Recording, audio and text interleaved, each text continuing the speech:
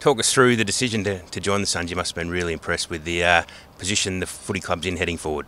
Yeah, definitely. It was hard to leave. It was sad to leave the Swans, but I guess the opportunities and challenges that I can face up here is very exciting. And when Marcus and Scott Clayton came down with Lynchy, they really sold me it, and the club's really moving forward, and it's going to be an exciting couple of years to come. You spoke earlier in the week about the clear direction that the footy club's heading in. It must be easy for you to make a decision to join a club like the Gold Coast Suns when you can see that in front of you. Yeah, definitely. It was a big factor, and they've got a really talented list, and hopefully, and I guess they've got Gazza and they're lacking a little bit of leadership, so hopefully that's something that I can bring to the footy club, and I can really fast track the young guys, and hopefully we can be successful in the next couple of years.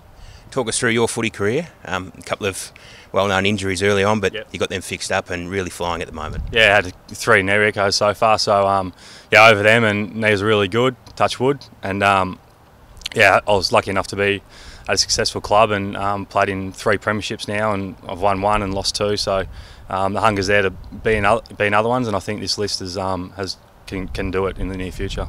You spoke about that leadership that you've got and experience. Do you reckon that there'll be a lot of that you can pass on to our young backline in particular? Yeah, I'm hoping to. Obviously, I've learned a lot at the Swans over the last 12 years, and I really think I can bring a lot of different looks and leadership, and hopefully that can rub off on the young guys. Sydney Swans well known for a great culture at their footy club. The Gold Coast Suns, an emerging football club that really looks to be building a strong culture. Is that something you were excited about? Yeah, definitely. They are a young team, and they're looking to build their culture, and hopefully I can have an impact in that area.